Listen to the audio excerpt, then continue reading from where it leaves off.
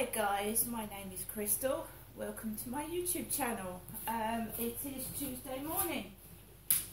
If you like my videos, please press the like button and please do subscribe. In a moment I'm going to ring my mother. Well, I was actually just getting out of bed about 20 to 8 and the phone rang. I was up already. The phone started ringing, so I wasn't lying down, and there was a load of banging, people going out the door banging, the bins banging, noise. I've normally got all the fans on, I can't hear a bloody thing. So I was up already, and my mum rings, and that, I told you, every time she rings it starts. So I've been quiet all yesterday since I came back from Rochester High Street yesterday. I haven't spoken a word because I live by myself and I don't talk to myself. I might say, hello Max, Max, what you doing? Or call Max in if he starts barking, but I don't speak to myself, do I? I live by myself in my flat, so you won't hear me speaking unless I'm like saying things to my dog like people do. Good boy, come here. You might hear that occasionally, but you won't hear me talking to anyone because I live by myself. So it's been really quiet, and sometimes it can feel really depressing and isolating. But I was sat last night reading my book that I borrowed from the library. So I was sat down reading a book, watching documentaries on YouTube about mail order brides, men going over to the Ukraine to meet women, and Russian brides going over to these countries to bring back a mail order bride back to Great Britain. And one worked out. She had a baby with this British guy, this bald-headed guy. She had a relationship with him. This beautiful blonde Russian woman had a relationship with this guy, and it's worked out, and they had a child together. But this one other guy was ripped off for nearly £10,000, and then this other guy, this girl came over and she caused him trouble. She had debts, and he had debt collectors after him. And another guy went over there. He said, oh, these women weren't so very nice as British women, and he came back to this country and went out with an ex-girlfriend he'd been out with. So sometimes it works, sometimes it doesn't. Mail order brides. And then I watched a documentary about billionaires, millionaires, and the age gap difference. And there was this 71-year-old really rich bloke who'd never married, never had children, and he now wanted to have children at the age of 71, and he was going on online dating for the first time, and he picked up a younger woman in her late 30s. And he invited her around to his big house with all his expensive luxuries things, and she was going out with this 71-year-old guy, and she was 38. And just the age gap difference. There was a 58-year-old woman with a 28-year-old guy, and that was working out. She said he was more attentive to her, and they loved each other and all that. So I was watching documentaries on TV last night by myself while I was reading my book from the library on and off, and it was indeed very quiet. I'd gone out to Rochester High Street yesterday to go to the or after I went to the library, and that Charlie was wandering up and down the street. Obviously he lives near Rochester High Street, so he was wandering up and down the road with his bucket hat on and his 2 plastic bags. I want to show people why I get depressed and what happens and why my mood changes. And I'm also trying to work it out myself. So anybody that's been following my videos will remember that I met this guy called Charlie on the field, and he wasn't treating me very nice at all. I said, no, I don't want to hold your hand, and then he held my hand afterwards, and then I said no, and then I just walked home. Well, I can't avoid this bloke. He lives in Rochester. What he did to me has made me feel awful about myself, but I'm trying to get over it. But yesterday I saw him walking up Rochester High Street when I went to go to the Oxfam charity shop. He was walking up the high street in his bucket hat, his brown scuff shoes, carrying plastic bags, and he told me that his girlfriend didn't give him any money, so he couldn't buy anything for me. He said, I can't buy you anything, my girlfriend doesn't give me any money. And the reason she didn't give him any money was because she said he buys alcohol with it. He's an ex-alcoholic and he buys alcohol with it. She also said he's a very nasty man to me, so I was wary about that. He wasn't walking up the high street with his girlfriend, but it's not my responsibility. I thought, where is his girlfriend? I mean, she doesn't get out very much. She's got long black hair.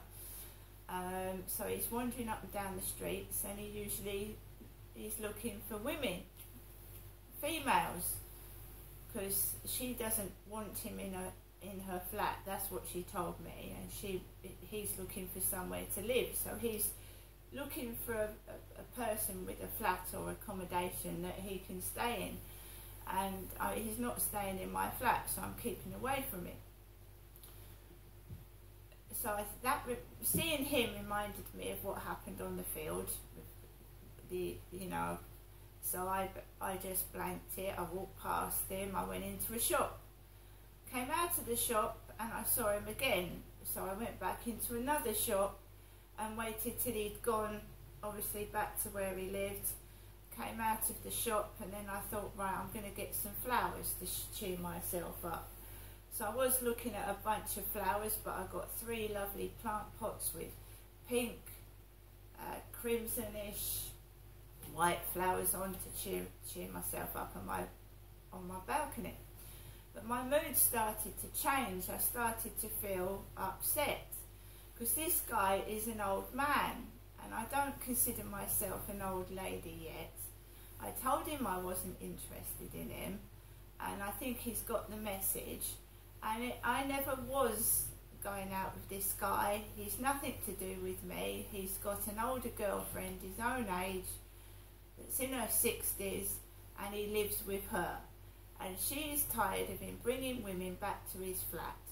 She got cross with me twice. He brought me back to the flat twice. She got cross with me.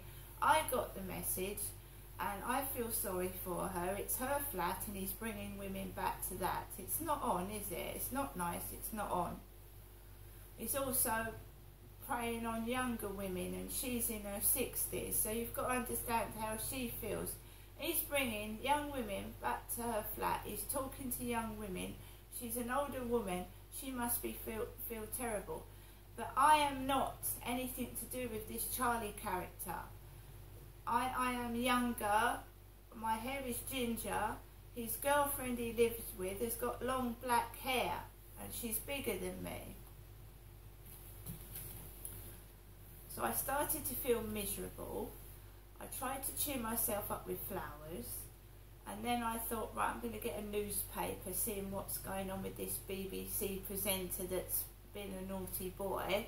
Have they named him yet? They haven't. So I went into a newsagent's. Then this couple came in. She was a really, really pretty young girl of about, late teens, 20s. She had a little pokey ponytail coming out of her head, and her boyfriend was with her, and he was going then, come on then, give us a smile, come on, you're always miserable. And she started laughing. He was buying things, and then he went to the counter and he went, bollocks. And I'd happened to write bollocks in my diary before I left the building. to write bollocks in my diary. So he was at the newsagent's counter with his girlfriend, and he went, "Oh, bollocks," like I'd written in my diary, which freaked me out a bit.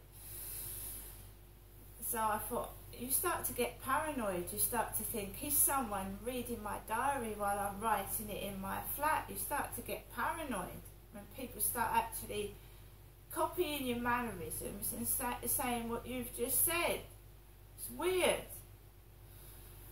So he was all lovey-dovey with his girlfriend. I would say he was in his mid to late 20s, and she was a teenager, about 19, 20. So he was older than her. And they were laughing and giggling together. I felt so alone and so pissed off. And that Charlie was walking up and down, and he's too old for me, and I'm not interested in him. Also, he's living with a girlfriend. So it really upset me. That's what upset me and made me feel horrible. I came out of the newsagents, right? There were girls in there giggling, girls.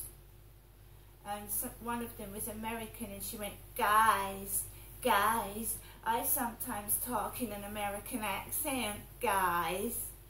And I had that behind my back.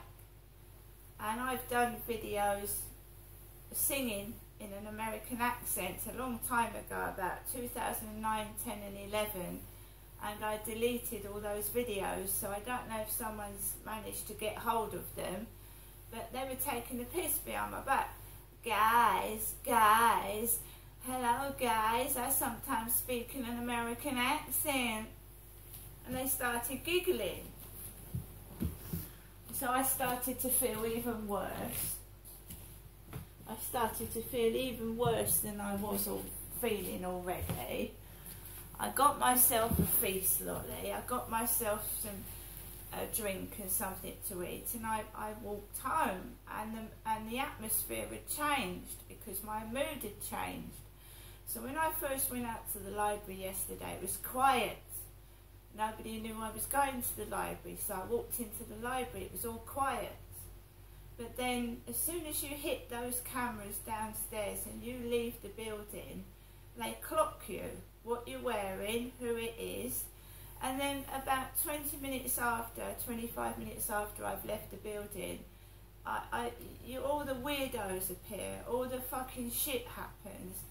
When I walked into Mr. Flower to get my plants in Rochester, there was a funny version of my second to eldest son.